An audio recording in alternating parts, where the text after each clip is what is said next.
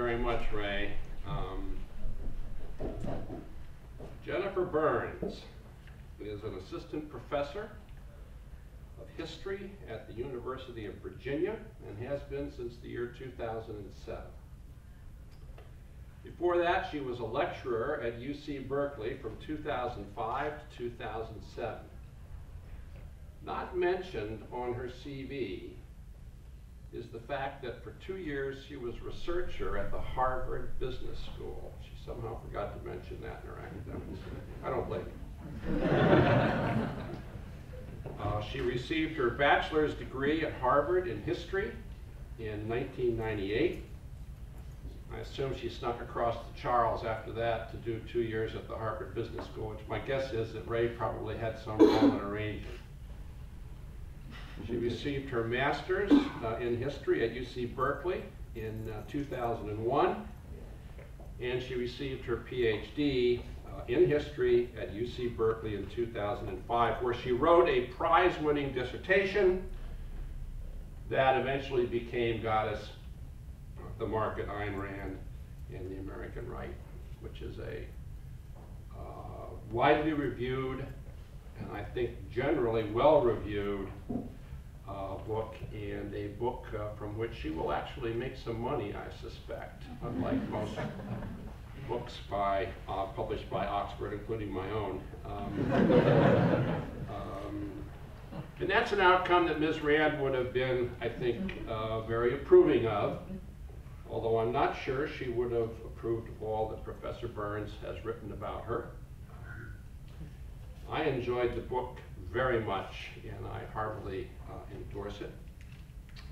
It's fitting that the Columbia Business School is hosting Professor Burns this evening. As evidenced by the substantial turnout tonight, Ayn Rand has many followers at Columbia Business School. And many of my students over the 40 years that I've been a member of this faculty have been devotees of Ayn Rand, which is not surprising because so many of my students, and I suspect some of my colleagues, think of themselves as supermen and superwomen.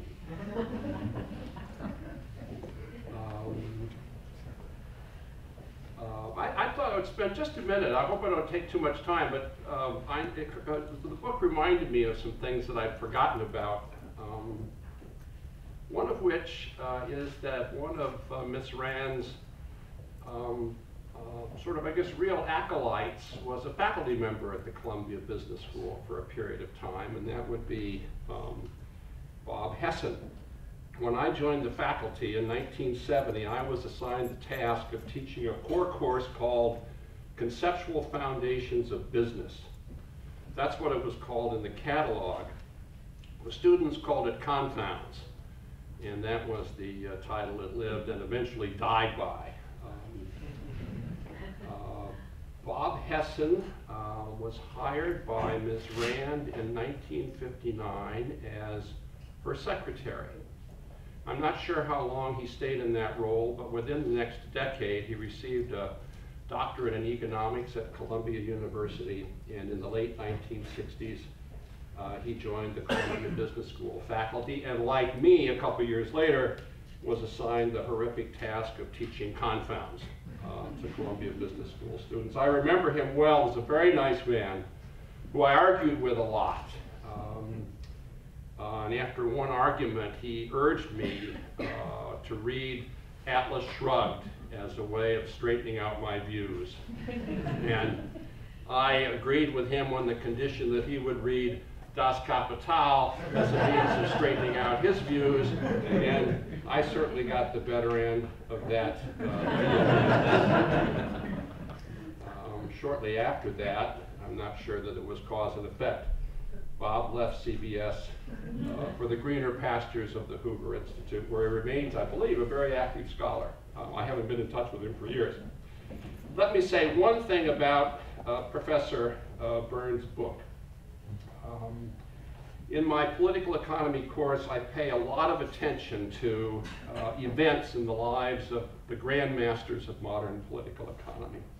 Events that may have influenced the way they think about the world around them. And I thought the beginning of this book was absolutely great. And if you'll just bear with me for a moment, I'd like to read the first paragraph of the book.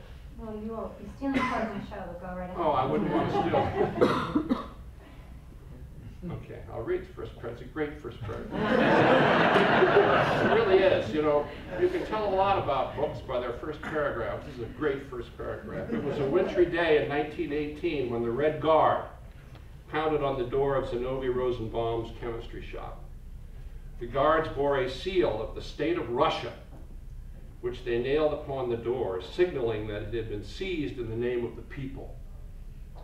Zinovy could at least be thankful the mad whirl of revolution had taken only his property, not his life, but his oldest daughter, Elisa, Ayn Rand, 12 at the time, burned with indignation.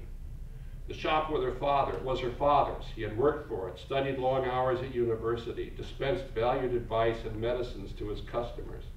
Now, in an instant, it was gone, taken to benefit nameless, faceless peasants, strangers who could offer her father nothing in return. The soldier has come in boots, carrying guns, making clear that resistance would mean death. Yet they had spoken the language of fairness and equality, their goal to build a better society for all. Watching, listening, absorbing, Alyssa knew one thing for certain: those who invoked such lofty ideals were not to be trusted. Talk about helping others was only a thin cover for force and power. It was a lesson she would never forget. It's a great paragraph. I'm really happy you could be with us. I enjoyed the book immensely, and the stage is yours.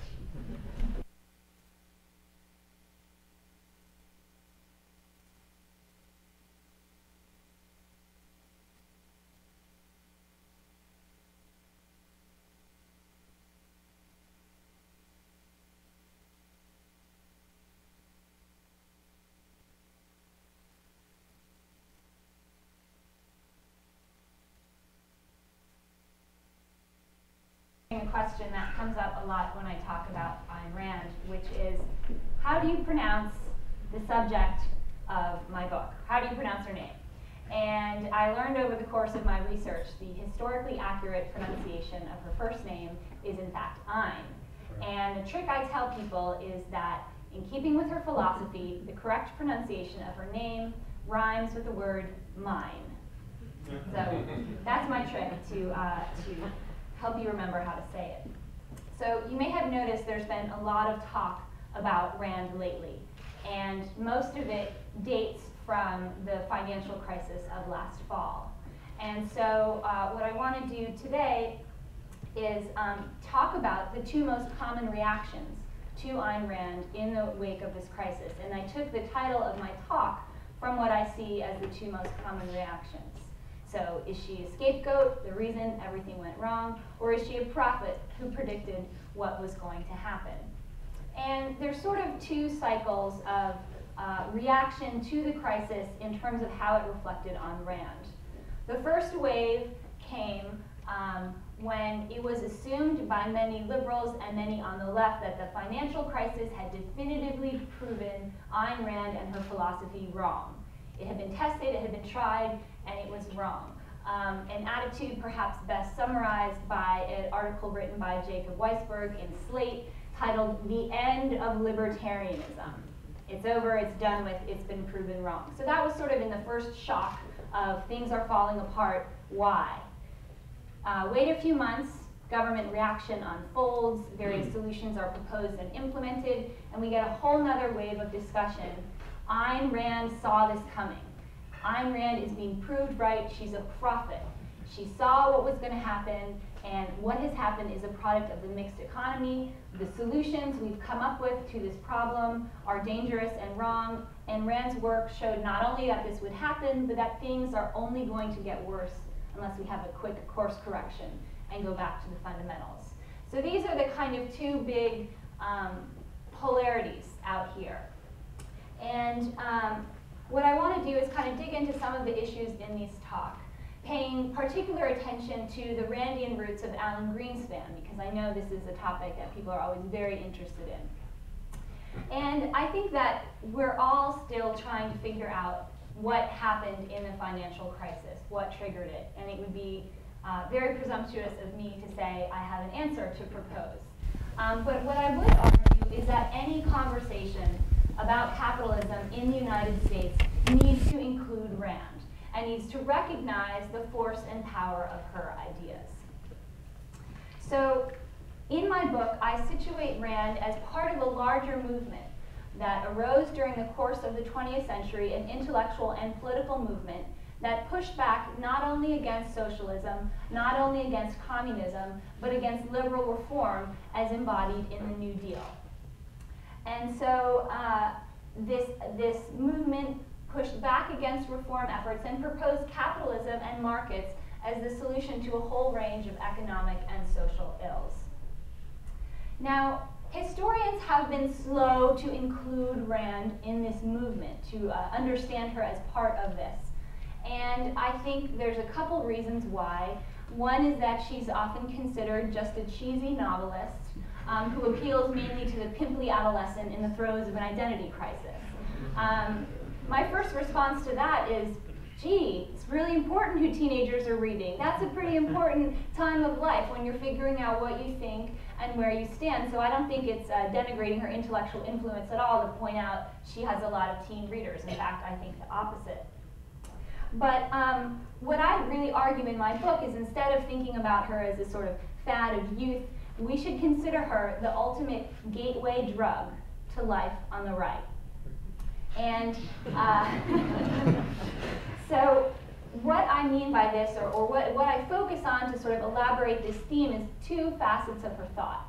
The first is her defense of limited, minimal government, and the second is her promotion of unregulated, laissez-faire capitalism. Now, Rand also twinned these foci with the unrelenting, unremitting atheism. She's very outspoken about her secularism. And it's for this reason that I don't call her a conservative and that I chose the title of my book very carefully, Ayn Rand and the American Right.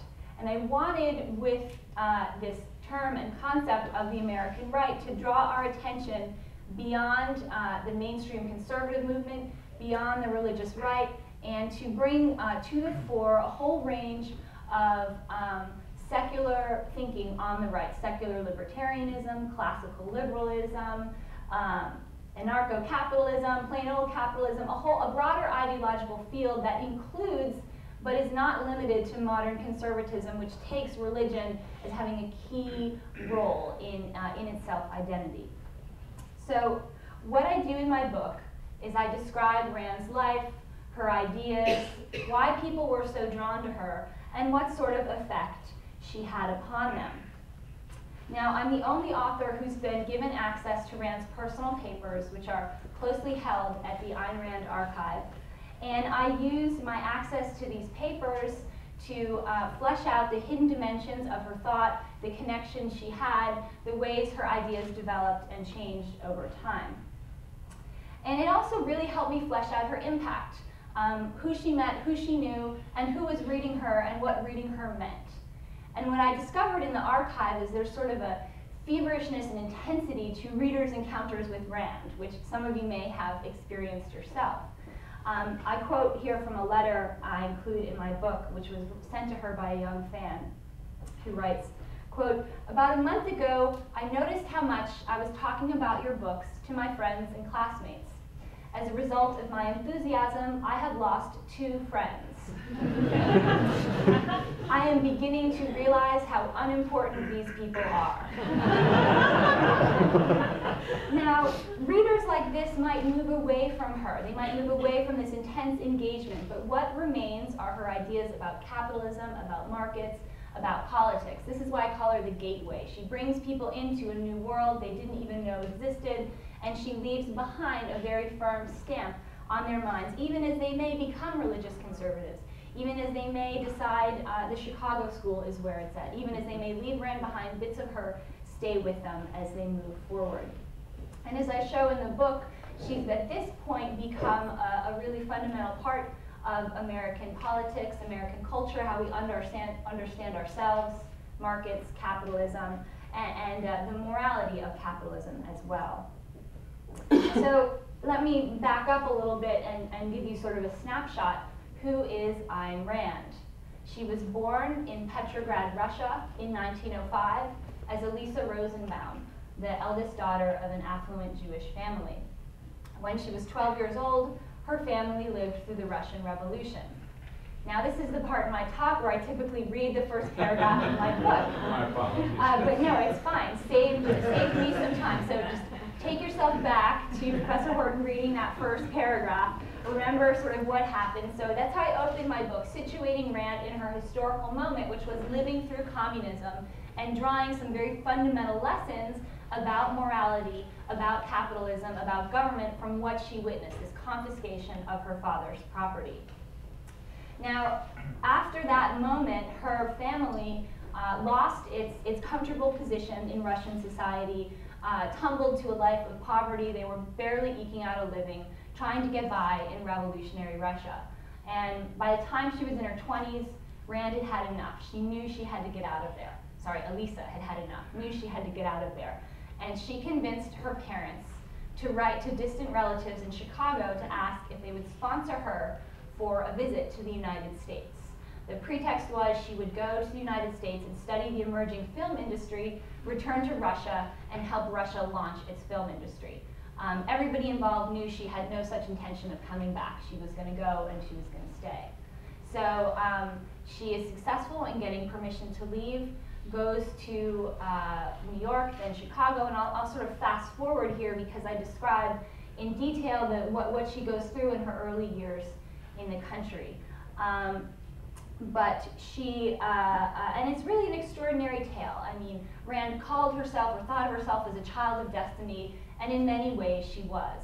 She got on a train from Chicago to Hollywood on her first day there, met the famous director Cecil B. DeMille, talked DeMille into giving her a job, met a dashing young actor, Frank O'Connor, whom she soon married, now ensuring she was a US citizen who could stay in the country.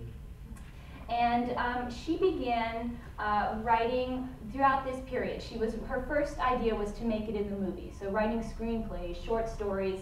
She began experimenting with plays and novels, but it really wasn't until the publication of her second novel, The Fountainhead, in 1943, that she became an icon of the right. And this was the book that drew to her a politically aware and politically active readership and following. So what I discuss in my book is how The Fountainhead is more than a story about an independent, intransigent architect who won't take no for an answer, or won't compromise his designs or his artistic vision for anybody. Yes, it's that story on one level, but it's also a parable about the dangers of expanded government and collectivism and a reaction to Franklin Roosevelt's New Deal. Now, as I detail in the book, when Rand began writing the book, she had an idea, she had a sort of artistic idea. And over the course of time as she was writing this book, primarily in New York, during the 1930s, when communism was a strong influence on the literary culture of New York, she experienced a sort of political awakening. And by the time of the 1940 presidential campaign, she set aside work on her manuscript and became a volunteer for Wendell Willkie's 1940 campaign. And it was this moment that really made her realize she could be a political writer and a political thinker as well as a novelist and an artist. And so as I write in the book, the Willkie campaign really transformed her sense of self. It was a watershed moment. And I want to read you here an excerpt where I describe what happened to her in the wake of the campaign, or some of her work. Rand was deeply disappointed by the disappearance of the Willkie clubs, but intrigued by the idea of the independent clubs, a proposed successor organization. These clubs would be nonpartisan local organizations that would encourage good citizenship and political participation. Rand began to imagine a new organization along these lines, but national in scope and primarily educational in nature. It would become a headquarters for anyone who wanted to continue fighting the New Deal. Eventually, the group would grow large enough to support a national office and a periodical.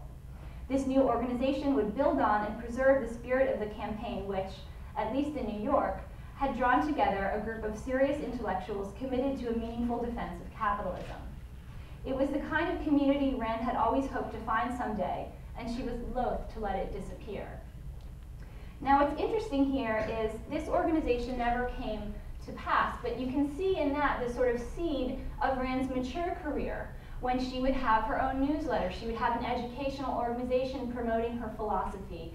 And so some of where she later went, I think, was sort of brewing in her mind as she entered this first period of political activism. Now, she shopped around to look to find sort of partners to bring them into this crusade. And she had stopped working on the novel and was writing political pieces. And so I'm going to read here a brief description of one of the earliest political pieces she did. This is an unpublished piece of writing that I saw in the archive. And so this is something that's not available, but it really helped me see that Rand was thinking of herself as really a political writer, a political thinker. At this point, her novel was on ice. She wasn't even the novel that would become The Fountainhead, was gathering dust on her shelves. So Rand went around, found some collaborators, and one of them suggested, why don't you write up something that says who we are as a group and what our, what our goals are. The result was Rand's 32-page Manifesto of Individualism, the first full statement of her political and philosophical beliefs. Pollock wanted something much shorter, but once she got going, Rand couldn't stop. She spent an entire weekend pounding out an essay that would, quote, present the whole groundwork of our party line and be a basic document, such as the Communist Manifesto was on the other side. In contrast to her novel, the manifesto had practically written itself.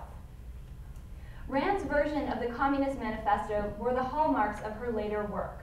It was an all-encompassing vision that included a statement of rights, a theory of history and of social classes, and keen attention to human psychology. It was a first pass through many of the ideas she would later flesh out in both her fiction and her nonfiction. There were some critical differences, both in content and in tone. Rand was more expository and more nuanced in this first statement than she would be in her published work. Most significantly, she did not include reason as an important part of individualism, and she used the word altruism only twice. But many other features of her mature thought were there.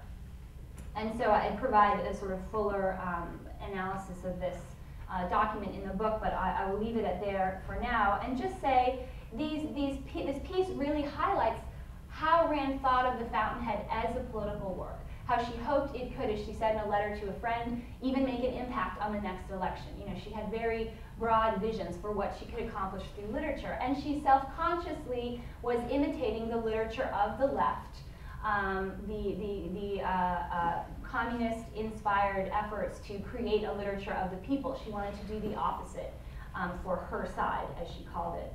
Now, businessmen became, after the publication of The Fountainhead, Rand's most enduring and faithful base of readers.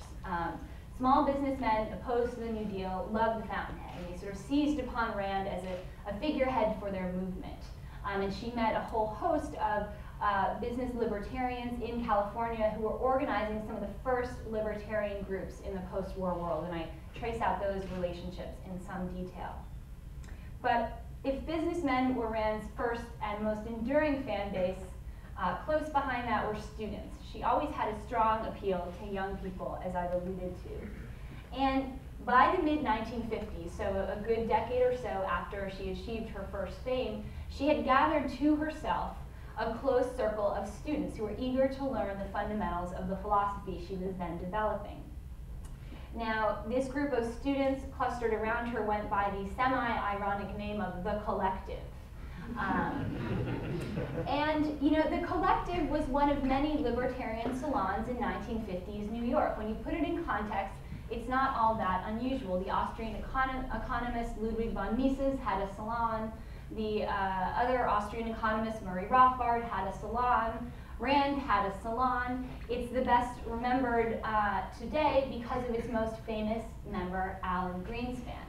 And he was part of this small inner circle around Rand.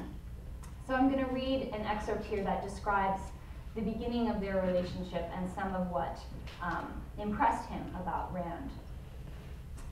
Although Rand disliked him at first, Alan Greenspan soon became one of her favorites. At early meetings, he was quiet and somber, earning the nickname The Undertaker from Rand. Heavily influenced by logical positivism, Greenspan was unwilling to accept any absolutes. He became legendary for his confession that he might not actually exist. It couldn't be proved. Hearing this, Rand pounced. And by the way, who is making that statement?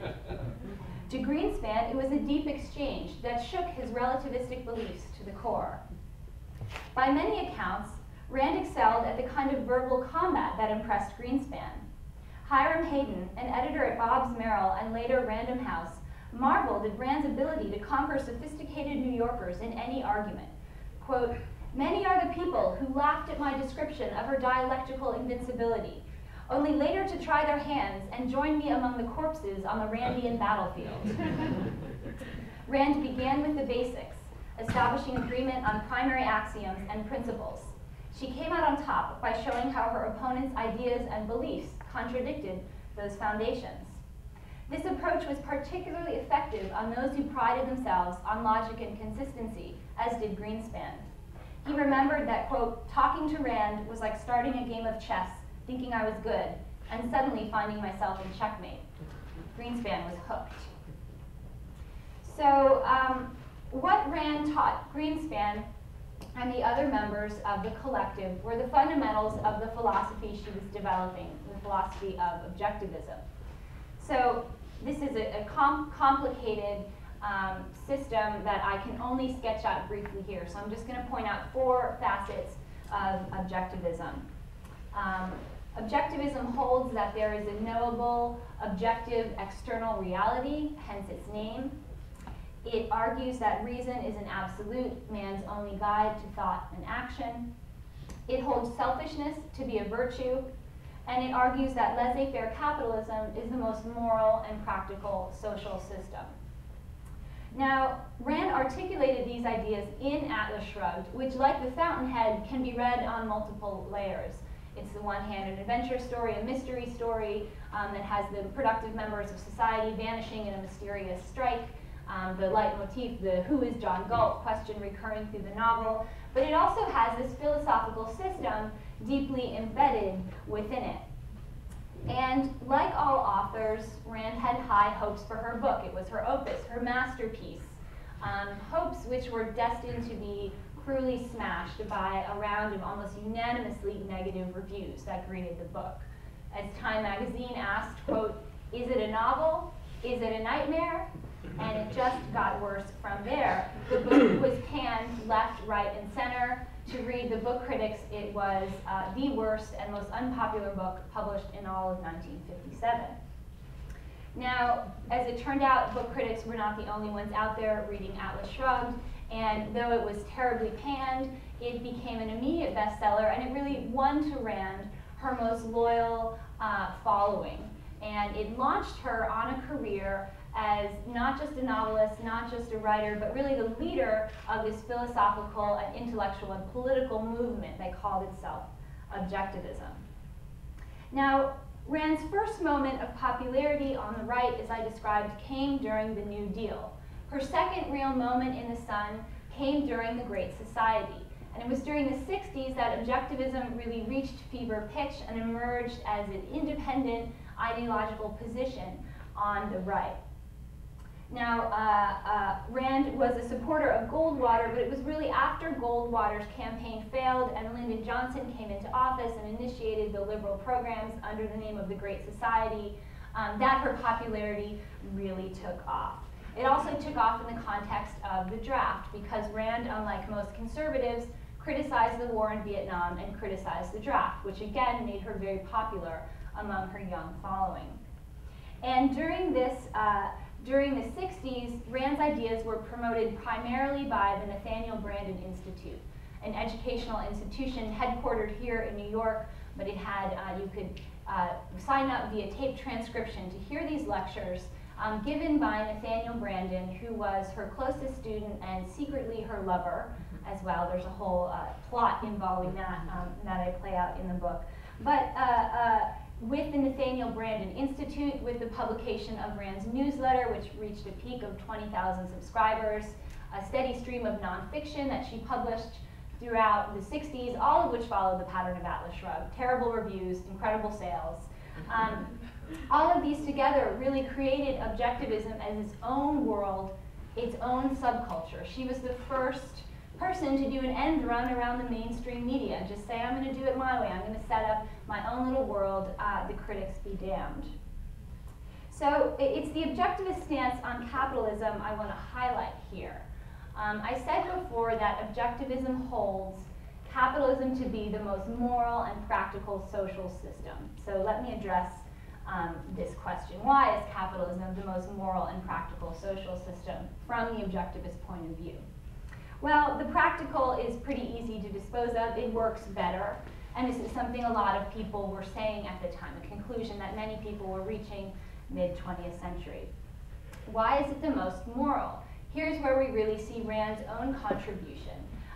As part of objectivism, as part of her work on the Fountainhead, Rand mounted a full frontal attack on altruism, which was her word for Judeo-Christian values.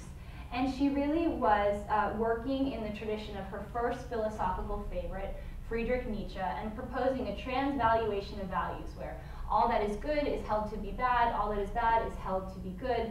Easiest seen in this assertion that selfishness, typically considered a vice, is in fact a virtue. So Rand was really sort of inverting traditional ethics to create the argument that capitalism itself was moral. And she attacked the idea of altruism specifically, which she defined as the altruism she defined as self-sacrifice, or sacrificing yourself for other people. In its place, she proposed selfishness, each person pursuing their own interests and values for their own benefit. Now, this might sound familiar. It might sound a bit like Adam Smith and the invisible hand and self-interest, this sort of staple of economic thinking. It's not quite like that. It's much more thorough, because Rand extended this morality of selfishness to every realm in life, not just economics, not just an idea about how we do transactions in the market, but something that should affect all areas of life. And she also did not counterbalance this idea of selfishness with any other set of virtues. Whereas Smith, for example, talks about sympathy, which is the sort of corresponding balancing virtue to self-interest. Rand was not very interested in balance. She was interested in consistency and purity, so this principle of selfishness, once articulated in one realm, had to extend to all others, had to be comprehensive and all-encompassing. So I want to look at how this idea plays out in her political philosophy. And Rand's core political principle was that the initiation of force is immoral. No man may initiate the use of force against another. Again, an idea that you can see in a host of thinkers in the Western political tradition. But it plays out in interesting ways in objectivism, because according to objectivism, applying this principle, taxation itself is immoral. Because what lies at the base of taxation is force. So there's a gun at the base of taxation, therefore taxation is immoral. And the role of the state, according to objectivism, is limited to three things: enforcement of contract, maintenance of a police force, and national defense. And so taxation is not a legitimate activity of government, compulsory taxation. Rand hypothesized that something akin to a stamp tax could be used. So if you decided to take advantage of the judicial system of the United States, you would pay a tax to do so, and that would be how the government would be funded. But she also kind of pushed that aside and said, we're really far from that, we're not close, and other people will work out those details. So that was a place where she proposed the principle and felt other people should come along and think up the application. And in fact, Rand framed capitalism itself as the unknown ideal. We had never known true capitalism. She argued it had never been tried. What we have is not capitalism, but a mixed economy, a combination of capitalism and government controls.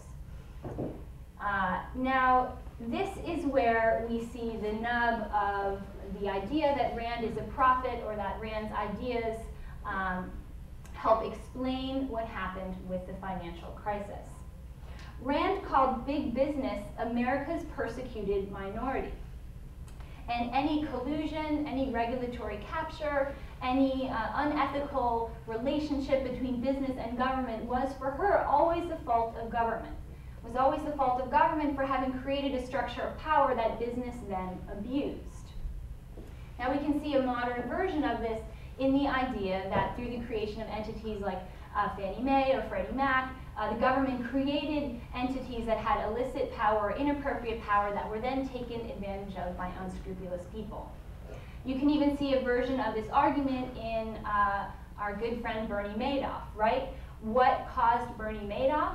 The problem was the SEC lulled consumers into a false sense of security. They didn't have to do their homework themselves because they let the government do their homework themselves. They abandoned the principle caveat emptor. So these are the roots of the argument that Rand is not a scapegoat or a cause of the financial crisis, but moreover that the crisis was the fault of the government, not the fault of capitalism.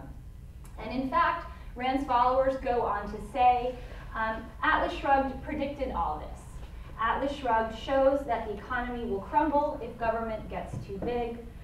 It predicts how government bureaucrats would stifle innovation and would take over. And we really see the Randian argument coming out in response to the solutions, not so much to the collapse, but to the solutions. This where it has really developed because in Rand's novels, Atlas Shrugged in particular, her readers are seeing parallels to what's happening today. So in Atlas Shrugged, Rand predicts an aristocracy of pull, she calls it. An aristocracy of pull, where what's important is who you know in Washington, not how you perform in the market. That's what makes you succeed or fail, who you know, your connections. And she says, when this is what starts happening, we're in real trouble. Our country is doomed. When it's the government who picks the winners and the losers, you might as well head for Galt's Gulch. It's all over. Now, the contrary argument, of course, is that Rand's attack upon government is part of a general movement to weaken regulatory structures. And it's the weakening of these regulatory structures that we can point to for some of the crises we've seen recently. And now this line of thinking traces a direct line, often from Rand to Greenspan, and says Greenspan should be faulted for discouraging regulation, for failing to understand the housing market was dangerously inflated. And it's been given its most solid piece of evidence by Greenspan's breathtaking testimony before Congress, in which he said he had discovered, quote, a flaw in my model, and suggested that the ideology he had followed for 40-some years was wrong. There was something wrong with it. He didn't know what it was, but he was going to, he was admitting that he was partially wrong. Now, I think since then, Greenspan has backpedaled as fast as he can, and I, in fact, queried him while writing the book about this very issue. He wouldn't agree to an in-person interview, but he did answer my questions over email. And he asserted in this email message that the flaw of which he spoke was technical and had nothing to do with Ayn Rand. Now, I revisited his testimony recently on this issue, and I find it hard to square this ex post facto explanation with what he said. And it really struck me how Randian his statements to Congress were. So he said, quote, an ideology is a conceptual framework with the way people deal with reality. Everyone has one, you have to. To exist, you need an ideology. The question is whether it is accurate or not. Now, this is almost identical to the same idea that Rand would say, is everybody has a philosophy. Who needs philosophy? Everyone needs philosophy. You have a philosophy, whether you know it or not, so you might as well try to figure out what it is, try to make it strong, and make it explicit. So a very, very interesting echo.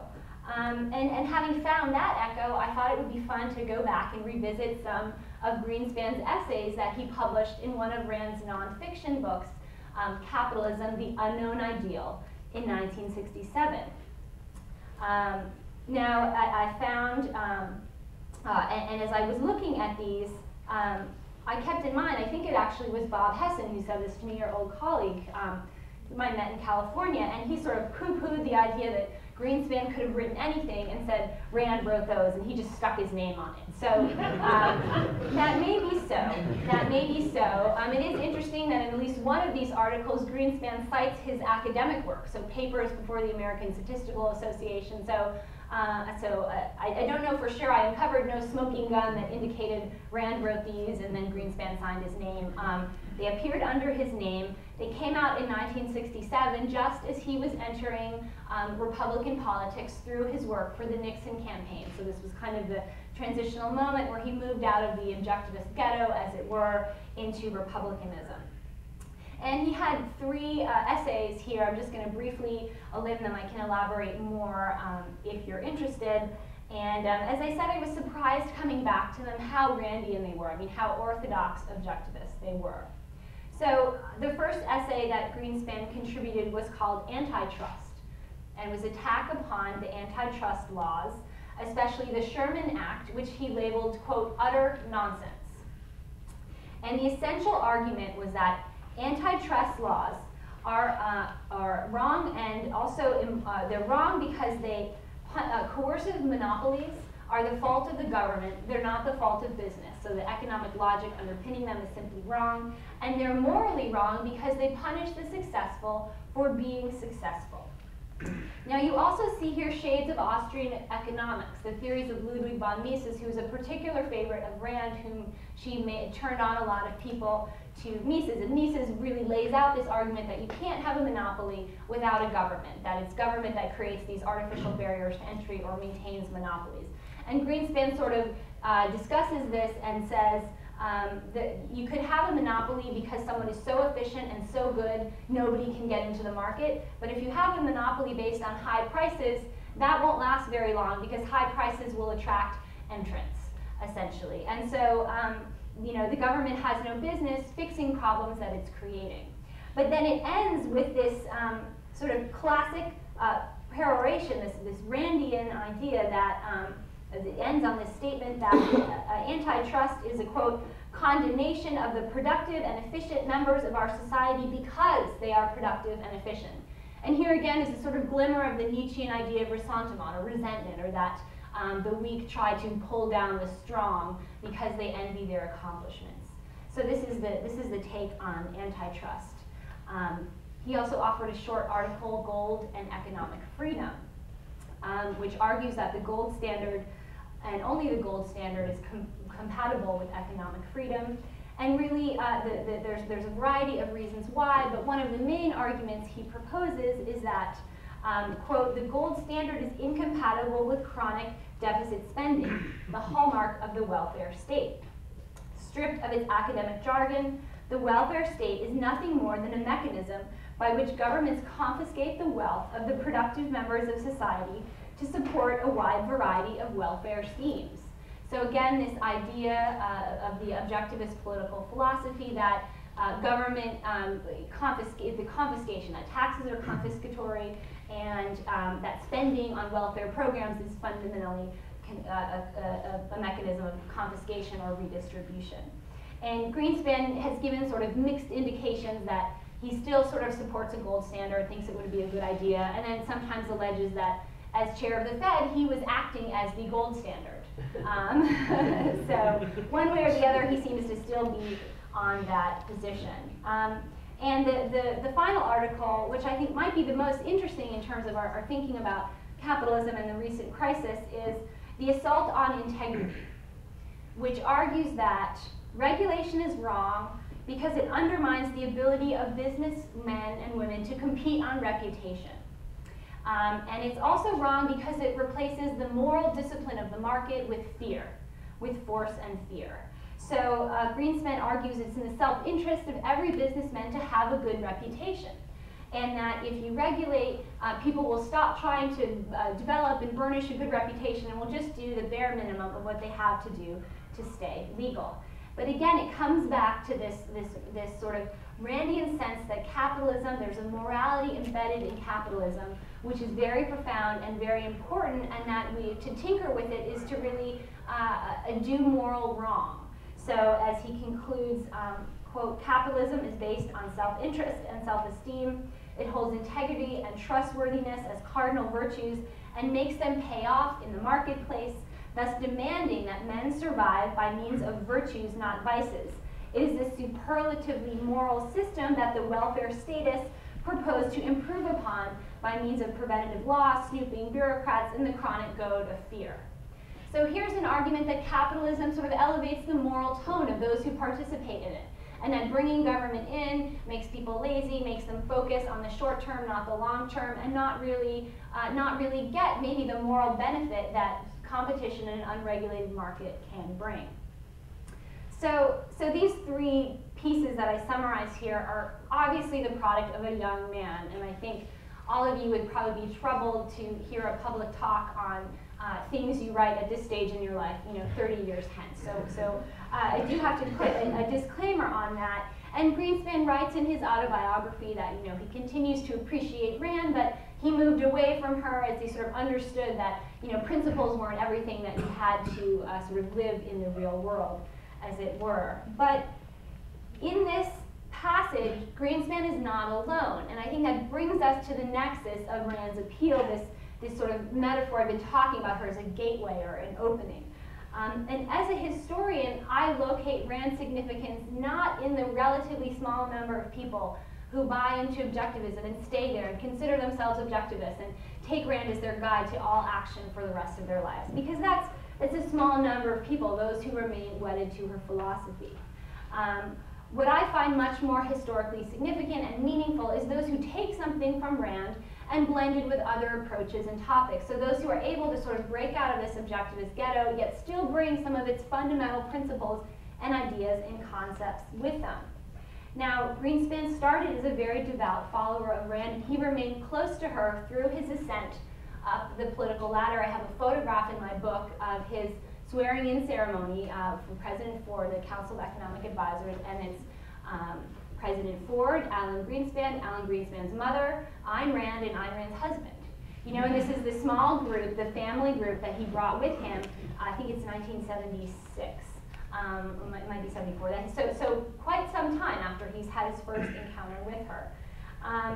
And so although the more orthodox objectivists claim he could never be an objectivist because he took this position in government, because he took this managing regulatory role, I think he's really emblematic of how Rand's influence has spread, that is taking some of it and going other places with it.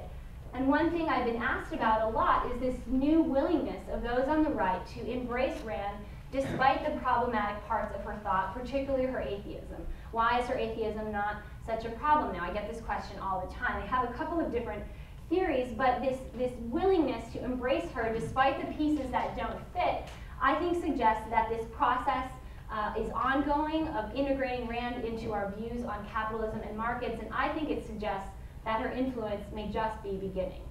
So I would be happy to take any further questions. Thank you for your attention.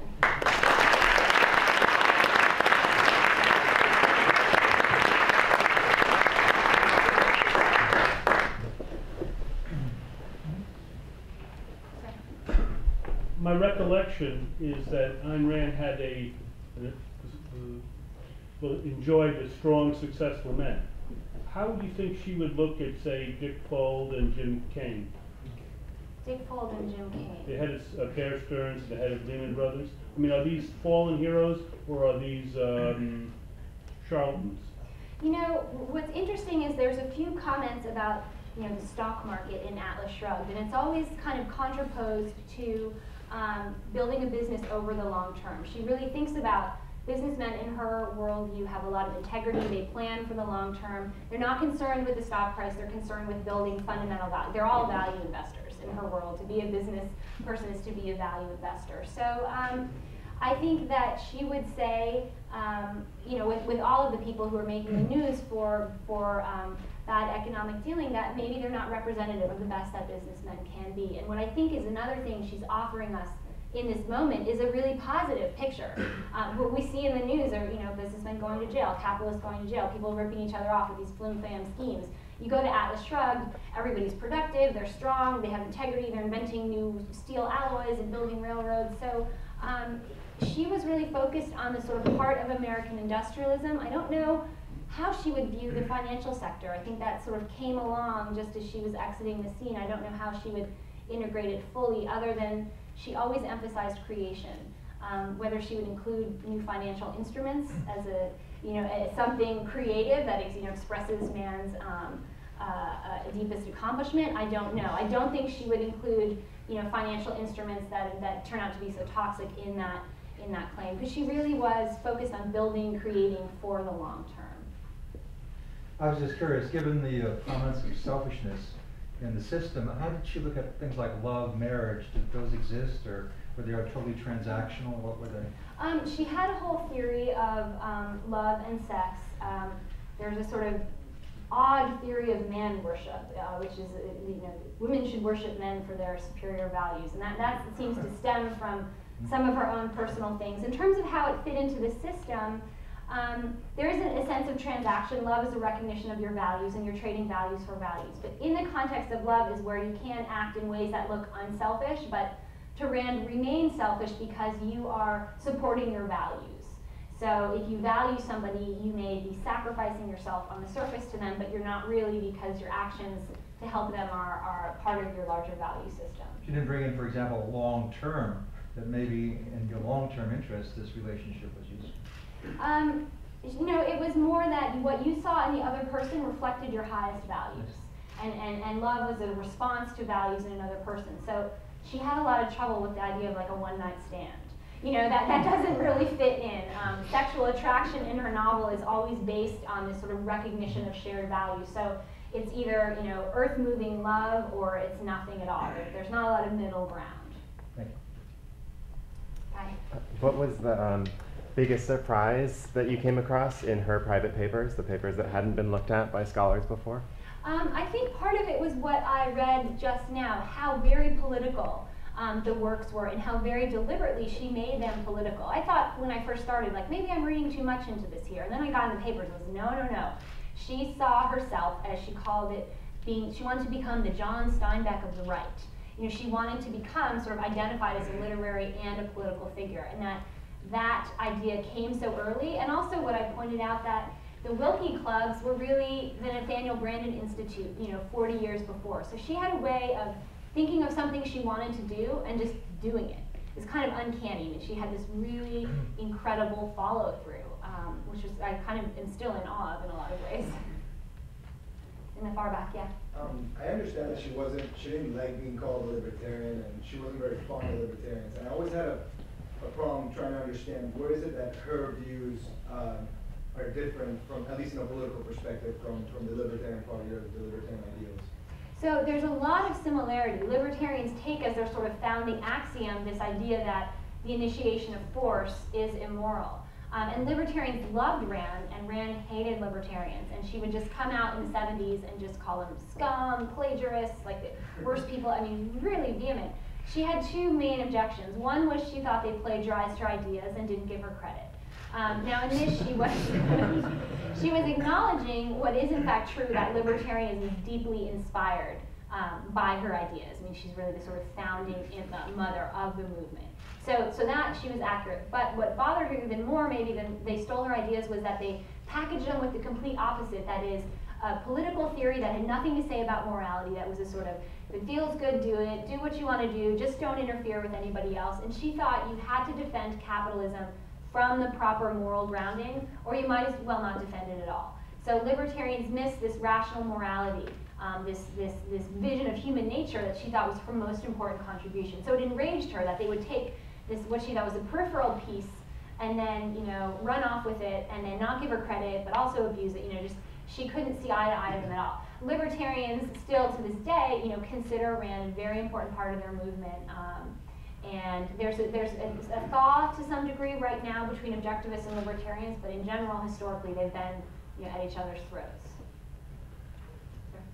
Sure. In your research, how do you think she would have dealt with the globalization that really has transpired the last 20 years, and can a purely objectivist country in the world, in a globalized economy, actually function and succeed if everyone else isn't?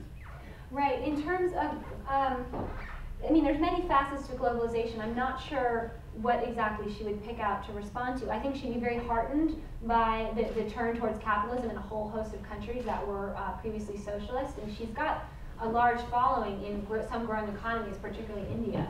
They really respond well to her. I think she would see it probably as a good sign, because she thought capitalism really would spread this moral system. It would spread freedom to other people. It would spread moral and just societies that were non-coercive. I don't know how she would handle, a country like China that is, bringing in economic freedom but not social freedom. What did she say? Economic freedom and political freedom are corollary, something along those lines. She found this very, very linked. So I think she would think we were moving ever further away from a stage of barbarism, which is how she characterized communism and collectivism, into a more rational, enlightened future world. So I think it would hearten her in many ways.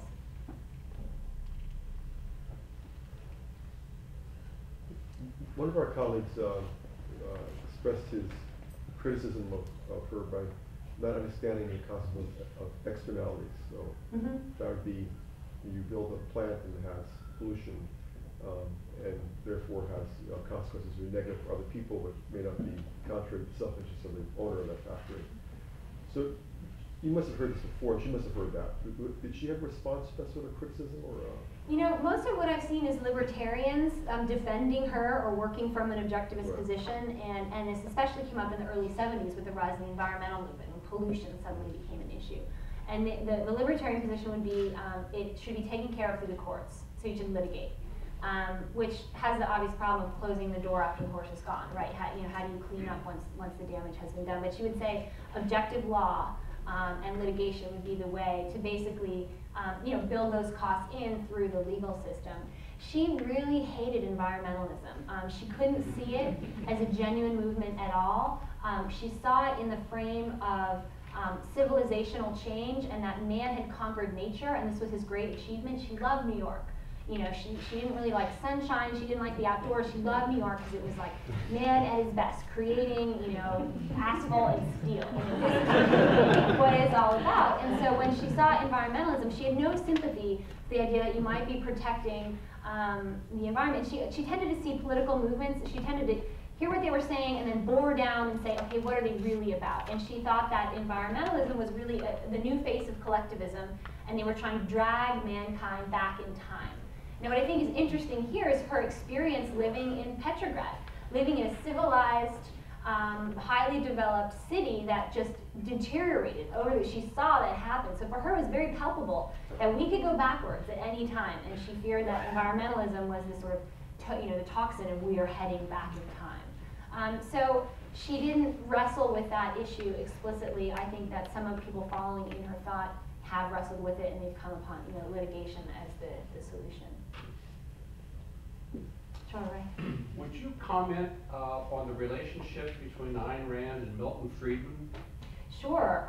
Milton Friedman called her, let me see if I can get the quote right, something like a very unpleasant woman who did a great deal of good. And he basically said, if you became a Randian, you were useless. If you just read her ideas, she was very useful for the movement, of which he considered himself part. But there's a number of really interesting similarities. So Rand launched an attack on President Kennedy. She wanted to publish a book called The Fascist New Frontier, which Random House was terrified to publish. And it terminated the relationship between the publisher and Rand. But the first sentence of Capitalism and Freedom is, this attack upon Kennedy's ask not what you can do for your country can do for you. So I see a lot of similarities between them. I think Friedman occupies a different place in our culture because he had this technical background in economics. He had a university position, and he was able to, bridge his economic ideas with other. He was sort of less of a bomb thrower than Rand. So he appreciated her. She, the closest she came to him was an early pamphlet he wrote, one of his first published works called Roofs or Ceilings. He wrote with George Stigler, and it was distributed by the Foundation for Economic Education, one of these early libertarian organizations. And Rand read this pamphlet and just flipped out, thought it was this terrible communistic thing, and this led to a schism between her and someone she'd previously been close to over the issue of the pamphlet. So that's Rand on Friedman. He's a communist. you know? Why do you consider Ayn Rand a bomb thrower? Is there anything that she said that she couldn't back up? Or are you characterizing how others thought of it? You know, I think by that term I meant more she enjoyed being provocative. Like for instance, this idea of selfishness, the virtue of selfishness. So Nathaniel Branden, who was, you know, the person she listened to the most, who was the most influential, he tried and tried and tried. Don't use that word selfishness. It just gets people's hackles up, and they shut down and they don't really hear what you have to say because you're using this incendiary word. And she was sort of like, so what? They should read me more carefully. You know, so she didn't mind being a revolutionary. She didn't mind, she called herself a radical for capitalism. She didn't mind if she was seen as an immoralist. She was willing to be out there on her own and take a very radical stance. So that's what I mean. She liked to stir the pot, and she liked to create a fuss, and that's part of her persona. If I can just follow up, she explained in the introduction what she meant by that and why she was using that word. Right, but what you know, Branden and others were trying to say is you can explain all you want, but you need to think about how these are received immediately by people who hear about you, by people who don't read carefully. She was never interested in that. She was interested in speaking to the very educated, very careful reader, and that's why all these kind of stereotypes of her really were able to get up and grow, because she wasn't thinking about PR, you know, which is part of who she was. Yeah, I can back that up a little bit as one of the people you referred to as the few who remain wedded. When the moral majority movement started, she seriously considered starting a counter movement to be named the immoral minority. Yeah, she was comfortable being there, you know, absolutely. So I think that's just part of her persona. And, you know, part of her power, but also maybe part of her weakness, because it causes a lot of people, even today, to just shut down. You say Ayn Rand and they shut down immediately. And that's one thing I'm trying to do with the book, say, don't shut down before you figure out what's going on in there. If once you figure out, then you want to shut down, that's fine, but hear what she had to say, because a lot of other people heard what she had to say, and it's important for understanding, you know, where we all are today. So. Sure. You mentioned her atheism, but also her respect for sacrifice for a higher principle, which sounds almost spiritual to me. Where exactly did she draw the line?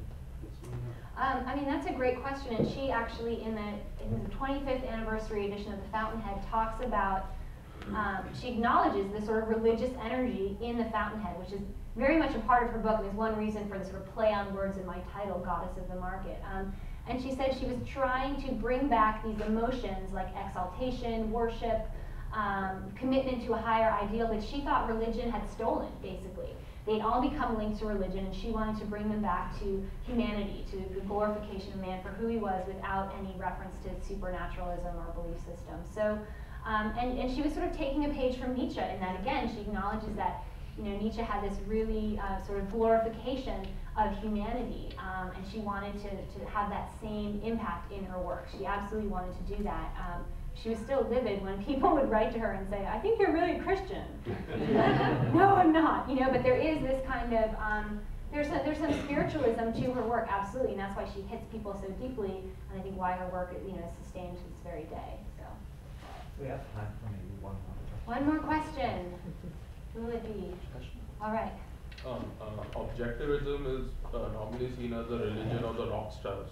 So, I mean, how do you, how does the common man or the not so talented people, how's Ayn Rand's theory in help that guy? So Yeah, so a lot of literary critics thought her characters are so unrealistic and they're cardboard and terrible, and what I found in these fan letters was people said, I felt like I knew Dagny, I felt like I knew Howard, or they'd say, it really caused me to ask myself, am I a Peter Keating? You know, it led to this kind of self-examination. You know, am I a second-hander? So I think a lot of readers recognized these were idealized types or characters, and that was actually part of their appeal. Maybe the younger readers of her, you know, thought they could become a Superman, but I think a lot of them, whether they didn't have to necessarily develop an exalted sense of self to be inspired by the characters and to look at them as something, you know, a model of behavior or a model of morality or a model of how to be in the world. So, you know, and Rand has been more popular among a popular audience than she's been among elites. So it's, you know, there is some elitism in her philosophy. There's also a real emphasis on everybody can be part of this world. She emphasizes independence. That becomes the standard. So you can be kind of mediocre, but as long as you're independently mediocre, you're not mediocre on anybody else's terms, that's okay. And she's very careful. The opening of Atlas Shrugged has, I think it's Dagny walking in the streets of this crumbling New York, and she sees a bus turning a corner, expertly steered, and she kind of breathes a sigh of relief that there's competence in something as, you know, driving a bus, which you wouldn't think of as a very exalted profession. So I think that's part of the message, that whatever you're doing, do it well, be proud of it. You don't have to be John Galt as long as you know, drive that bus with all the skill and power you have, you know. So I think that's part of why she's accessible more than you might think from her first book.